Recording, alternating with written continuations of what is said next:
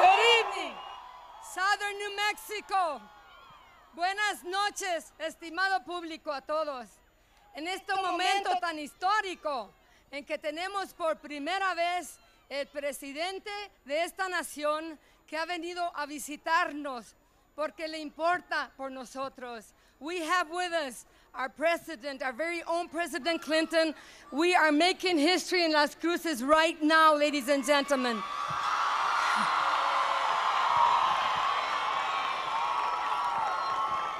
Let me tell you something.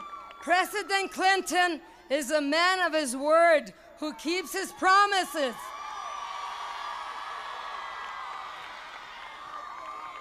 In February of this year, I had the opportunity and the honor to sit at the White House with President Clinton and 12 others discussing our problems throughout the nation.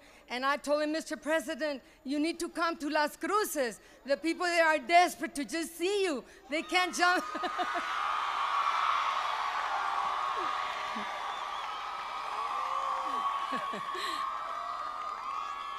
And when he was walking away, I tapped him on the shoulder and I said, Mr. President, please come to Las Cruces. And you know what he did? He gave me this. I promise you. And ladies and gentlemen, President Clinton has kept every promise that he has made to us, has he not? He has created 10 million jobs. He has cut the deficit for 60%. He's taken care of children through Head Start. He's taken care of the Medicare for the elderly. He has done a lot of things already. This is the president that's going to take us into the 21st century, a man of vision, a man who cares, of compassion, an intelligent man, one who is visionary, and together we're all going to get there. Let me tell you, I do not have the honor this evening to introduce the president. I do have the honor, however, to introduce one of our very own who does a tremendous job for us in Washington. And I'm speaking about that great statesman, our senior senator from Silver City, who is the true education senator, the one who takes care of our natural resources and our environment and our technology and the technology transfer for schools. And ladies and gentlemen, please help me in welcoming our very own, the Honorable Senator Jeff Bingaman.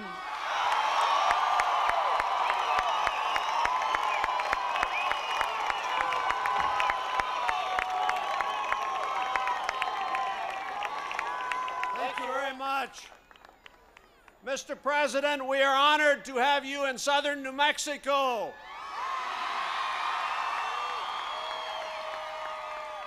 We are honored to have you in Doña Ana County. And we are honored to have you on the campus of New Mexico State University.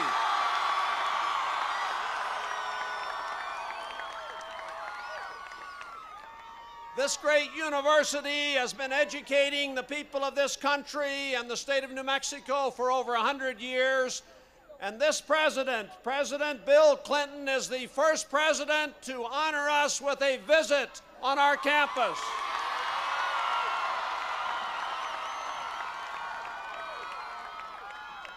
Mr. President, I'm sure you know this is the home of the New Mexico Aggies.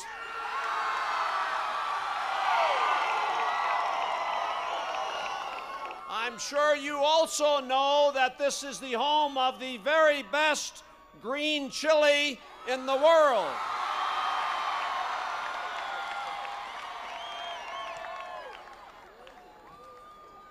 To help in welcoming the president, I have the honor of introducing a great New Mexican, a great American, someone that I have been honored to work with in the U.S. Congress. He is our own Democratic congressman, the fighter for New Mexico, the fighter for our entire country, El Congresista Bill Richardson.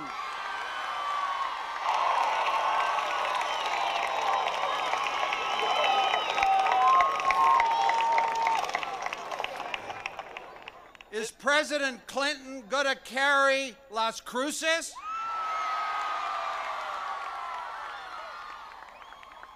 Did you all know that in this beautiful city of 70,000 people, 35,000 of you are here?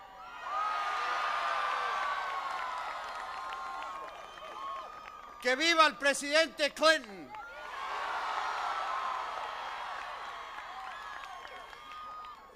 Is President Clinton going to be the first Democratic president to be reelected since FDR?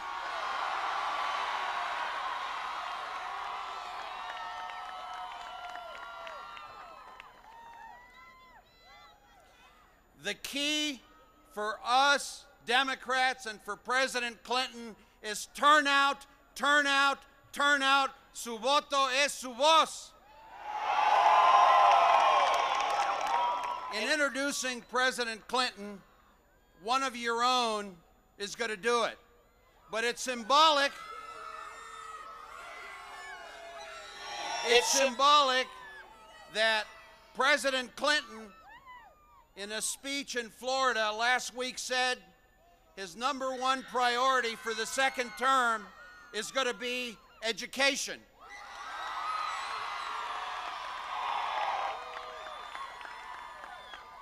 Under President Clinton, besides fighting the Republicans that want to cut education, he has initiated new scholarships, expanded student loan programs. He has proposed a $1,500 tuition tax credit so every American can go to college.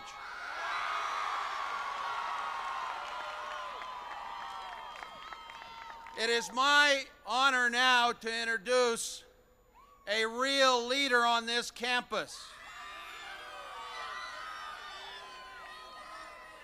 Julie Ward is the president of the New Mexico State Young Democrats. She's from Albuquerque, but Tuesday is a very special day for her. Two great events are going to happen for her on that day. First, she turns 20. And secondly, she'll be casting her first vote. And after discussing her vote and pondering what she's going to do on Tuesday, I am reliably informed that she is going to vote for President Clinton. So I give you one of your own, a great leader, a great future leader of our state, Julie Ward, to introduce the president.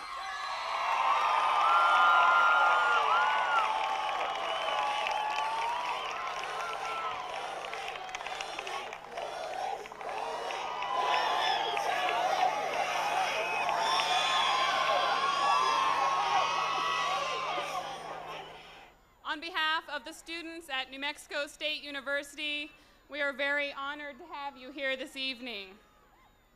And to show you how pleased we are, we would like to name you an honorary Aggie.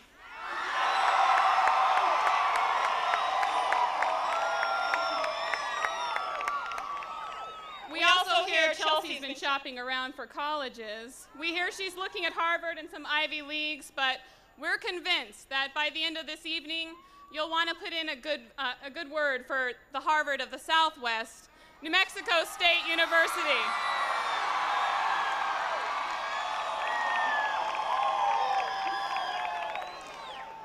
You know, they say that the student voice is apathetic. But from the 30 to 40,000 people here tonight, I say no. The student voice is going to make a huge difference in this year's election.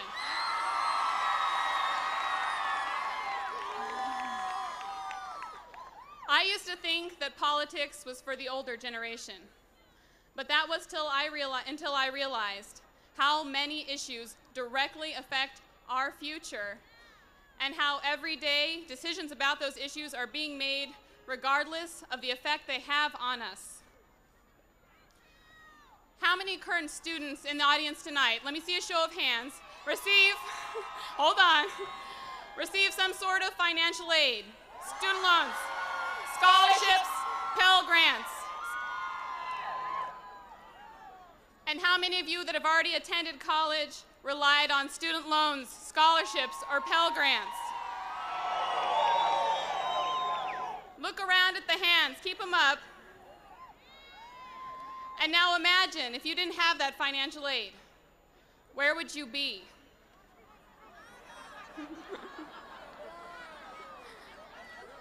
President Clinton has implemented policies that have had a tremendous impact on students and their families. The reform of student loans, making it easier and more affordable for students to attend college, the support of Pell Grants and scholarships, and the AmeriCorps program, which allows students who wouldn't otherwise have the opportunity to go to school to go and to help with inner city problems.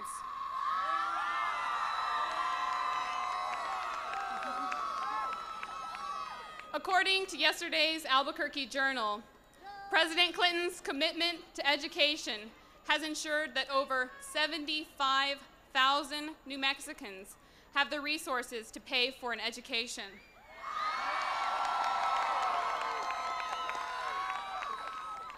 As a woman, and in growing up in one of the most diverse parts of the nation, I realize, as many of you do, how important President Clinton's support of women and minorities has been.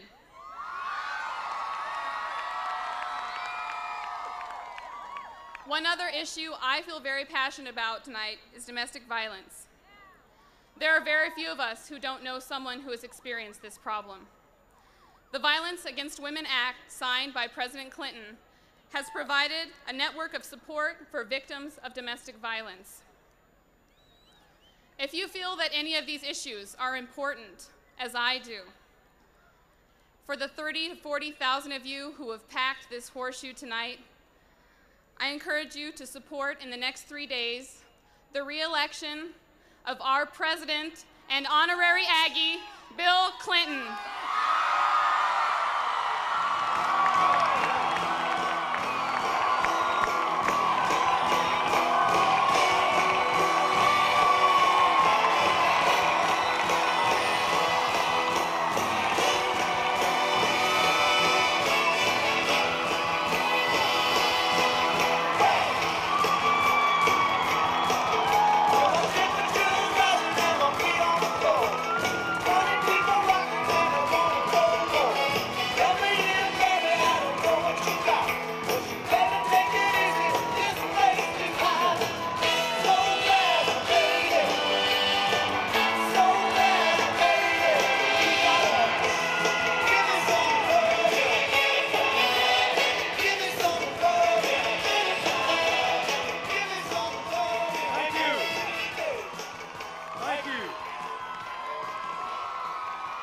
Thank you. Thank you. Thank you. Thank you. Yo amo a Las Cruces. Hello.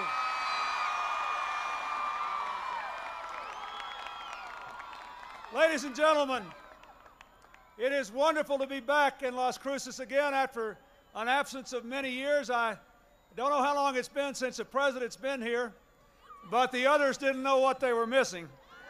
I am glad to be here.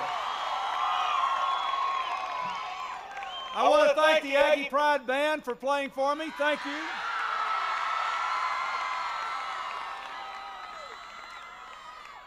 I thank those who have joined me here on the stage.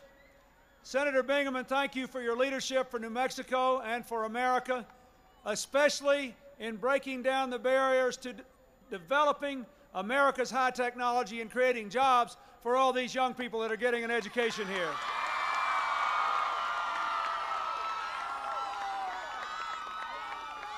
Thank you, Bill Richardson, for helping me to lead the fight against what Speaker Gingrich and the congressman from this district tried to do to the federal budget, to the American people, and to our future, and for leading the cause of world peace. Thank you.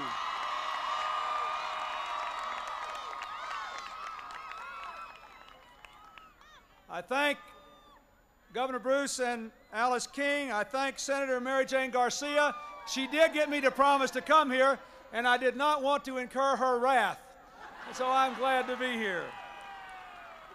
Senate candidate Art Trujillo, New Mexico College Democratic President Julie Ward. Didn't she do a great job? Give her another hand. Give her a hand. She was great. You know, even if you've got a lot of self-confidence, it's hard to stand up in front of 35,000 people or however many we have, maybe more, way back there in the back I can't see. I hope you can hear us. But Julie Ward did this school proud and the young people of America proud. Give her another hand. She was great.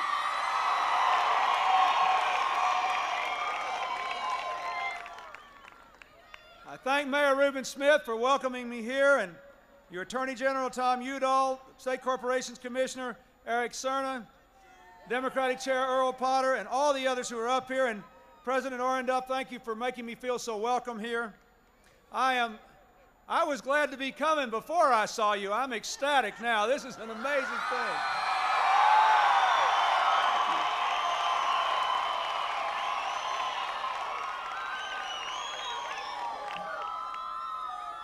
I want to say to all of you, thank you.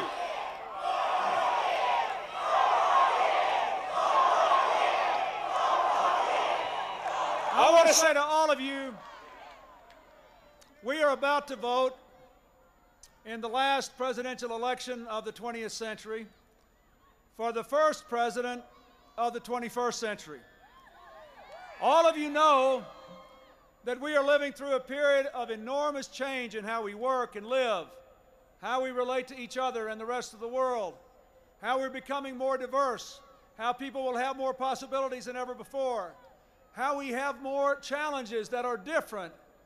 All these changes are coming. The real question is, how are we responding?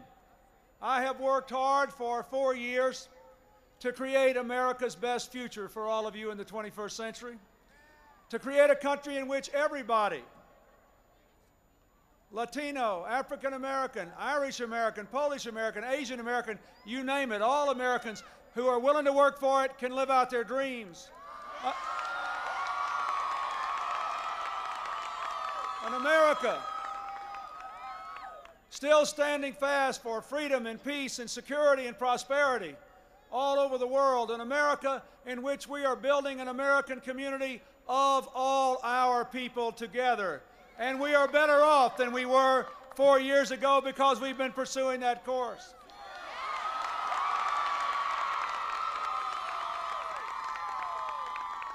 There is a very different vision being presented in all honesty and candor by my opponent and the leaders of the other party.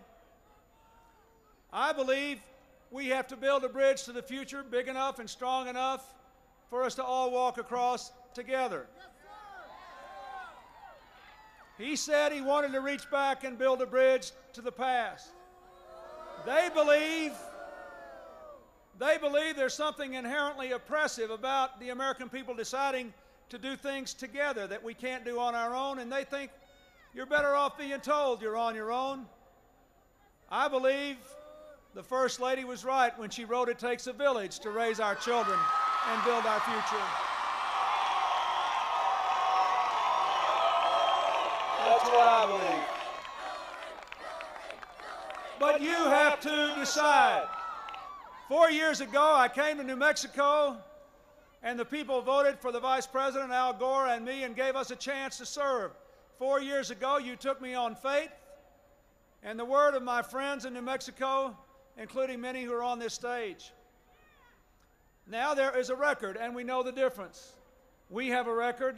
My opponent has a record. The leaders of his party in Congress have a record.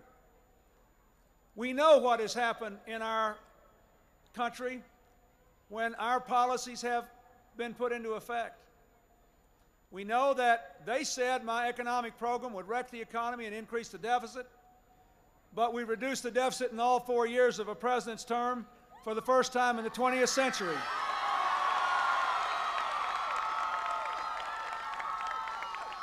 Incomes are up after 10 years of stagnation, home ownership at a 15-year high, the deficit at a 15-year low, the combined rates of unemployment, inflation, and home mortgages at a 27-year low, child poverty, the biggest drop in 20 years and 10.7 million new jobs.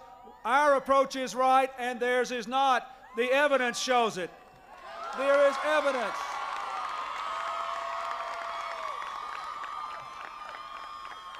When I offered the American people a tough crime bill to put 100,000 police on the street and take drugs and gangs and guns off the street, the other guys, they said the 100,000 police would never happen, that would do no good, and all I wanted to do was to take away weapons from sportsmen and women.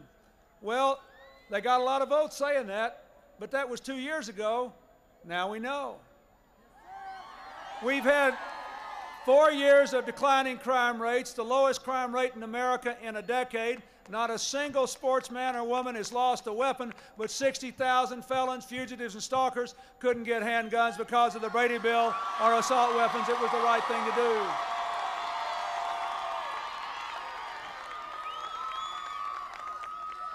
Now, there are a lot of other good things that have happened. Almost 2 million fewer people on the welfare rolls. Child support collections up 50%, $4 billion a year. Now, that is what we have tried to do. We raised the minimum wage for 10 million Americans, 25 million Americans. 25 million Americans have been told now you can't have your health insurance just taken away from you because you change jobs or someone in your family gets sick. We passed a bill that said that no more can mothers and their newborns be kicked out of the hospital after 24 hours by the insurance companies.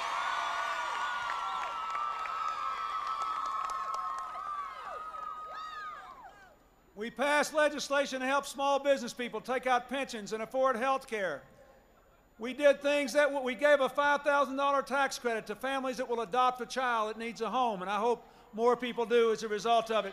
We're moving this country in the right direction.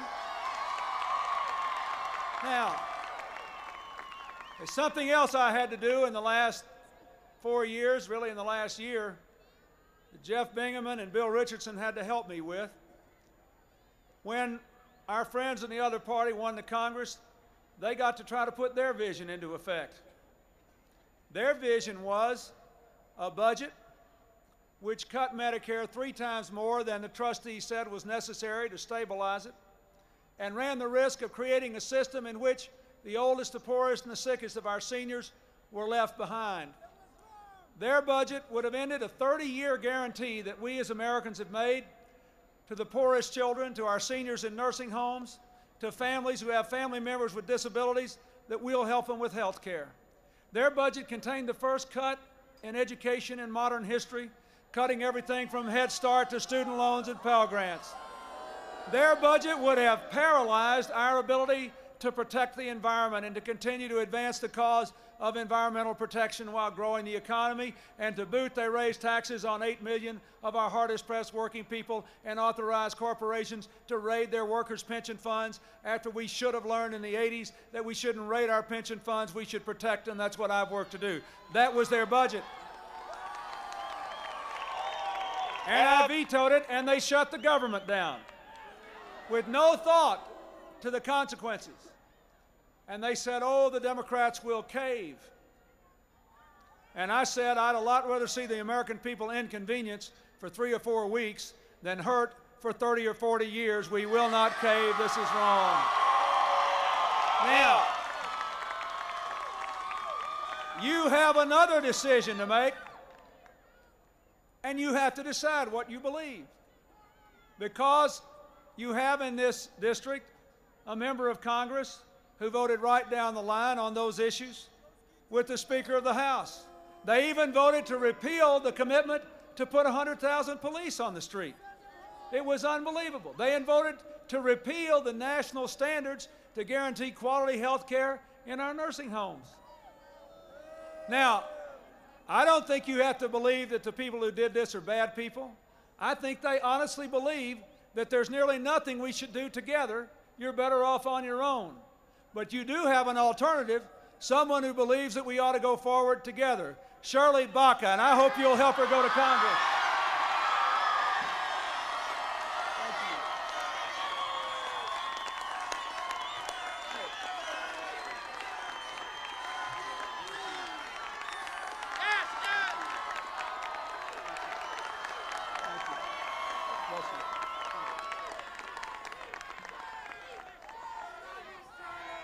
Now, here we are at the end of this election, and we found out today that we've got another 200,000 jobs this month. That brings us to 10.7 million new jobs since I took office.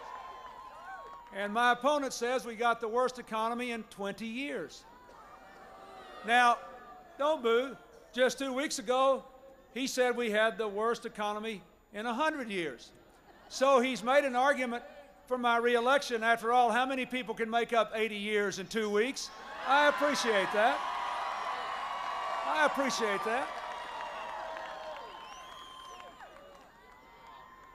The truth is, he was right earlier this year when he said we had the best economy in 30 years, but we all know that there is more to do. We all know that we're not exactly where we ought to be if we're going into the 21st century with everybody having an opportunity to make the most of their own lives, with all citizens acting responsibly, with America coming together closer and closer as an American community. Your vote will decide the direction of this country. In a matter of enormous consequence, you have a clear choice between people who honestly believe in what they are advocating.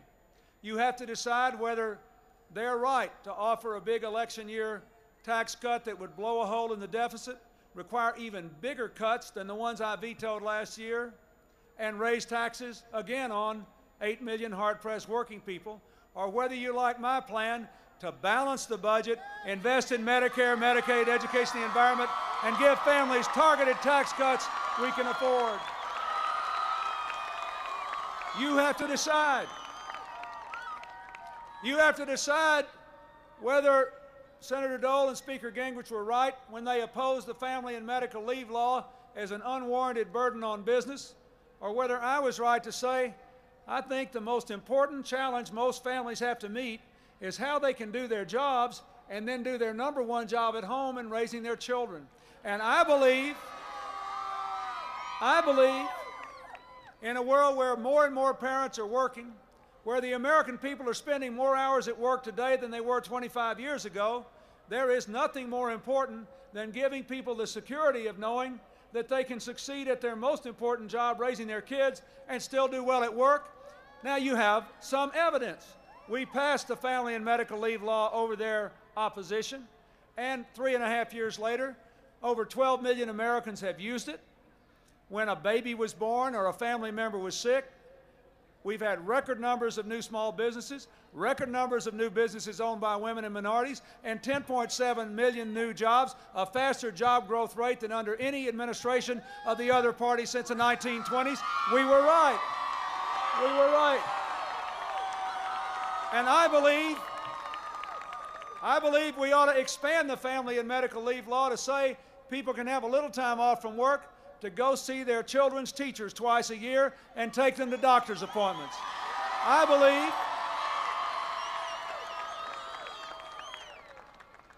believe we ought to strengthen our families by continuing to improve health care. In their budget plan, because they blow a hole in the deficit and require bigger cuts in Medicare and Medicaid, they can't do anything to deal with the remaining challenges of health care. Under our plan, we will add another 1 million children to the ranks of the insured. I might say something terribly important, because Hispanic families' children are the most likely not to have insurance for health care, even though they are working. It's important to put more children in the ranks of health insured, and I intend to do it. Our plan will help families when they're between jobs to keep their health insurance for 6 months. Our plan will provide free mammograms to women on Medicare. Our plan will provide respite care to help those 1.7 million families who are struggling honorably and lovingly to care for a family member with Alzheimer's. Our plan will do that, balance the budget, and pay for targeted tax cuts. I hope you'll help us pass our plan on Tuesday.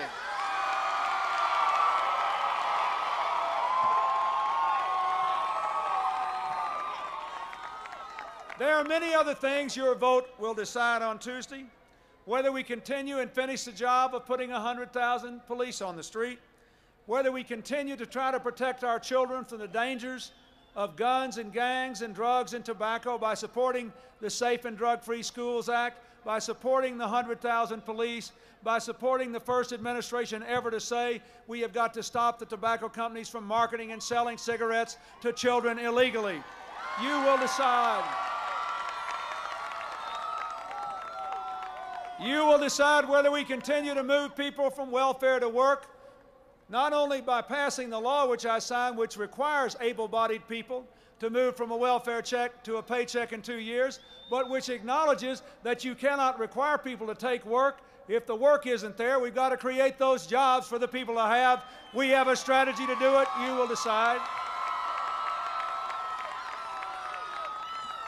You will decide whether at long last and after 4 years of effort, we will finally pass meaningful campaign finance reform to reduce the influence of huge financial interests in political campaigns that cost too much and undermine the confidence of the American people. You will decide. You will decide whether we continue to make the water clearer, the food purer, the air cleaner, whether we continue to preserve our most precious natural resources, or whether we say, as they do, every time you protect the environment, you hurt the economy.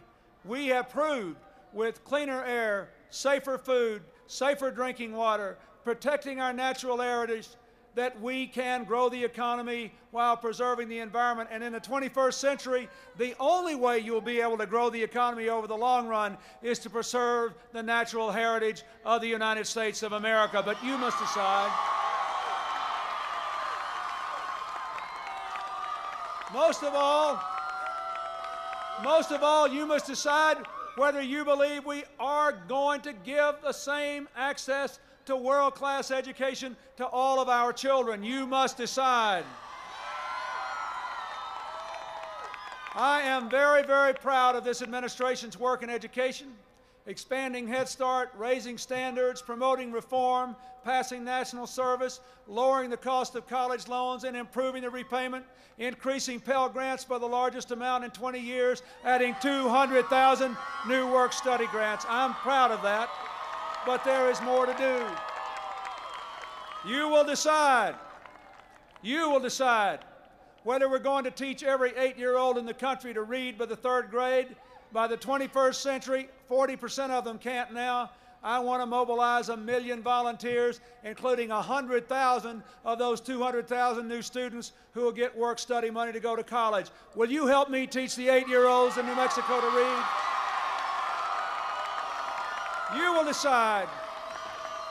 You will decide whether we hook up every classroom and library in every school in America to the information superhighway to guarantee that for the first time in history, whether children live in the poorest rural areas, in the poorest inner cities, in suburban or big city school districts, whether they're rich, middle class, or poor, whether they're Hispanic, white, Native American, African American, or you name it, for the first time we've got a chance to make sure every child in America and every classroom gets the same information in the same way, in the same time, at a world-class level. We can do it. It will revolutionize education. You will decide. You will decide. You will decide whether for the first time we truly open the doors of college to every American. I want to do 3 things. Number 1, I want to make at least 2 years of education after high school as universal as a high school diploma is today. And we can do it. We can do it simply by saying people can deduct dollar for dollar from their tax bill the cost of a typical community college tuition for 2 years. I want to give families the opportunity to save in retirement accounts and withdraw from them with no tax penalty if the money is used for health care, home buying, or sending a child to college. And something that will affect virtually all of you, I want families to be able to deduct up to $10,000 a year for the cost of college tuition at any college in the country, undergraduate or graduate, for people of any age. But you must decide. You must decide. And more than anything else, you have to decide how we're going to get there. They say there's a tough world out there, but there's a lot of opportunity. So if you can go down in the valley, cross the rushing river, and climb the mountains, I wish you well. I say we'll all be better off if we roll up our sleeves and build a bridge to the 21st century, big enough, wide enough, and strong enough for all of us to walk across together. Will you help? Will you be there Tuesday? Thank you. God bless you. Let's go get it. Thank